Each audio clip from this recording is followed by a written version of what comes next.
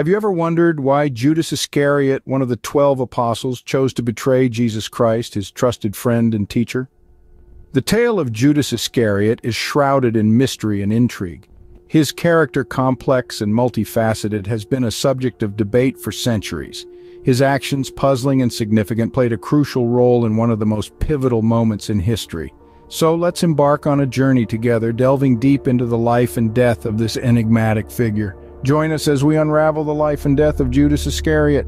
Judas Iscariot is often known as the betrayer. But who was he before he gained this infamous title? Envision a man not much different from the rest of us. Judas Iscariot hailed from a town called Kerioth, hence his surname Iscariot. He was just like any other man of his time, but fate had a different plan for him. Judas was one of the 12 apostles, handpicked by Jesus himself, but he wasn't just an ordinary apostle. He was entrusted with an important role, the treasurer. He held the common purse, managing the resources for the group, a position of trust indeed. His relationship with Jesus was no less significant. He was, after all, one of the chosen 12, an inner circle of followers who were privy to Jesus' teachings and miracles. He witnessed the feeding of the 5,000, the calming of the storm, and the many healings that Jesus performed. He was there, experiencing it all firsthand. Judas was also part of a brotherhood, a fraternity of apostles. He walked with them, ate with them, shared stories and experiences with them. They were comrades, united by their shared allegiance to Jesus. But despite this closeness, despite the trust and camaraderie, there was a growing restlessness within Judas. A seed of discontent had been planted.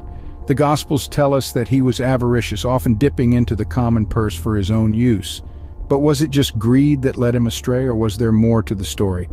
Judas's relationship with Jesus and the other apostles was complex, to say the least. He was part of the inner circle, yet he was also the outsider, the one who would eventually betray them all. His actions, his choices, they were his own. And they would lead him down a path of infamy, forever etching his name in the annals of history as the betrayer. Despite his closeness to Jesus, Judas chose a path that would forever change the course of history. A deal was struck, 30 pieces of silver in exchange for the life of Jesus. But what drove Judas to this extreme? Judas Iscariot, one of the 12 apostles, a follower and friend of Jesus, made a choice that would echo through the annals of history. He chose betrayal over loyalty, silver over salvation. But why? What could have possibly led him down this dark path? There are theories, of course. Some suggest it was greed, the allure of 30 pieces of silver proving too tempting for a man of modest means. Others posit that it was disillusionment, that Judas had grown frustrated with the peaceful path Jesus was walking and sought a more militant Messiah. Yet the Bible indicates a more sinister influence. The Gospel of Luke states that Satan entered Judas, leading him to the chief priests and officers to discuss a plan to betray Jesus. Was Judas merely a pawn in a celestial chess game, a vessel for the devil's work? Or was there a part of him that willingly embraced the darkness? Let's delve a bit deeper into the significance of the 30 pieces of silver. This was not a random amount. In the book of Exodus, it's the price of a slave, the value of a human life in the eyes of society. Judas traded the life of Jesus, a man he had followed and loved, for the price of a common slave. The gravity of this transaction is staggering. The silver coins were not just a symbol of Judas's betrayal, but also a stark reminder of the value we place on human lives. It asks us to reflect on the worth of a life and the devastating consequences of placing material wealth above moral integrity.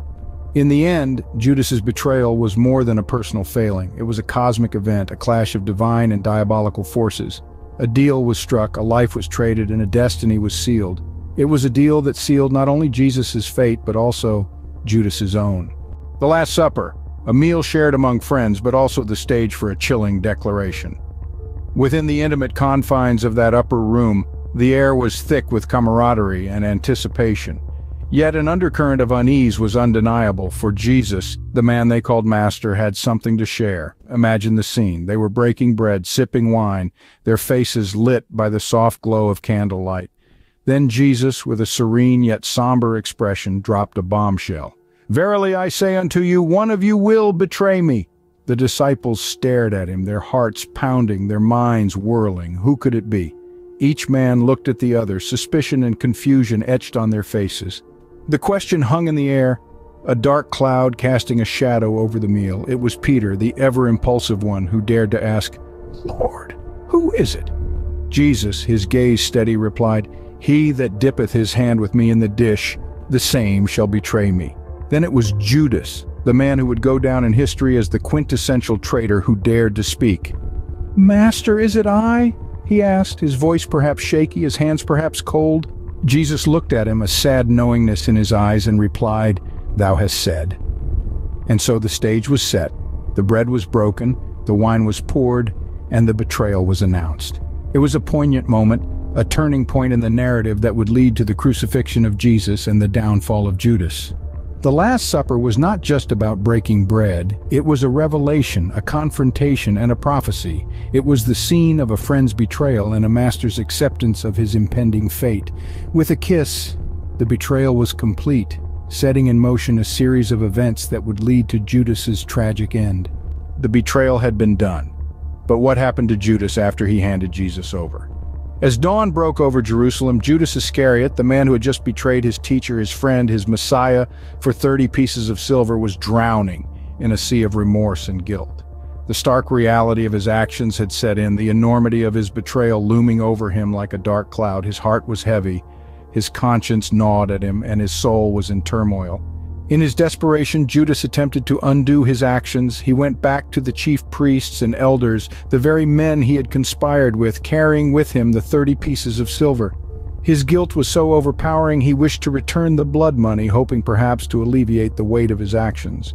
But alas, the chief priests and elders were unmoved by his remorse. They dismissed his guilt with a cold indifference, stating that his betrayal and the consequences thereof were his to bear alone. The 30 pieces of silver, the price of his betrayal, were cast back at him, a stark reminder of the irreversible path he had chosen. Judas was left alone, his guilt and remorse his only companions. The 30 pieces of silver, once a symbol of his greed, now served as a bitter reminder of his treachery. His heart was filled with regret, but there was no turning back. The deed was done, the betrayal complete. In his darkest hour, Judas realized the full magnitude of his actions. He had betrayed not just a man, but the Son of God. His guilt was insurmountable, his remorse unending. He was trapped in a vortex of regret with no hope of redemption. His guilt was a relentless tormentor, a constant reminder of his unforgivable sin.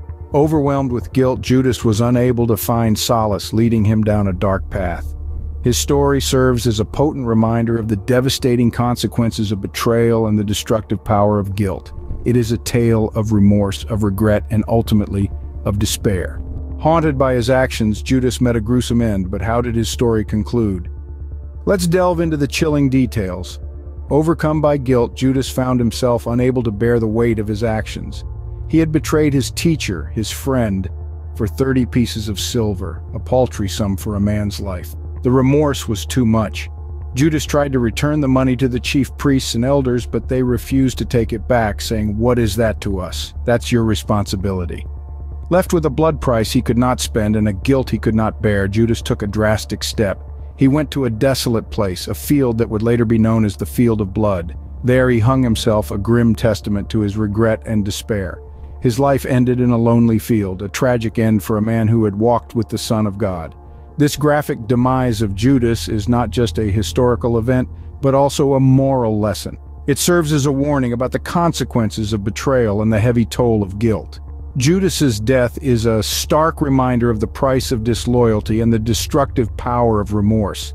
However, interpretations of his death vary among scholars. Some view Judas as a tragic figure driven to his end by guilt and regret. Others see him as a necessary instrument in the fulfillment of a divine plan. Regardless of the interpretation, Judas's death remains one of the most potent symbols in biblical literature. In death, Judas became a symbol of betrayal and remorse, a haunting figure forever remembered for his tragic end. His story serves as a stark reminder of the destructive power of guilt and the severe consequences of betrayal. It's a tale that echoes through the ages, a chilling account of one man's fall from grace, a tale of regret, redemption, and a tragic end. A tale that, no matter how many times it's told, never loses its power to captivate and caution. Judas Iscariot, a man whose name has become synonymous with betrayal. But what can we learn from his story? Let's delve into the lessons nestled within this tale, one that has been retold for over 2,000 years. At the heart of Judas's story, we find the theme of betrayal. It's a stark reminder that our actions towards others, especially those we call friends, can have devastating consequences. Betrayal, as seen in Judas's act, is not just a personal affront, but can ripple out, impacting communities, nations, even the course of history. But Judas's story isn't just about betrayal, it's also about guilt. After his act of treachery, Judas was consumed by remorse. His guilt was so overwhelming it led him down a path of self-destruction. It teaches us that guilt, when left unchecked, can be a destructive force. It's crucial to face our guilt, to seek forgiveness, and to make amends where possible. Lastly, we must reflect on the theme of redemption. Judas's tragic end might make us question, is there redemption for such a grave act? The answer isn't straightforward. It's a subject of theological debates, and interpretations vary. But it does provoke us to ponder on the extent of forgiveness and the possibility of redemption. Judas's story serves as a stark reminder of the consequences of our actions and the power of remorse. It implores us to consider the weight of betrayal, the torment of guilt, and the elusive quest for redemption. We've journeyed through the life and death of Judas Iscariot, a story that continues to captivate and challenge us. From a man behind the infamy, a deal with the devil, to the Last Supper and the aftermath of betrayal, culminating in his tragic end. This tale probes us to ponder on its profound implications. If you found this video enlightening, please give us a thumbs up and share. Join our family and subscribe to our channel. May God bless you in all your endeavors. Thank you so much for watching.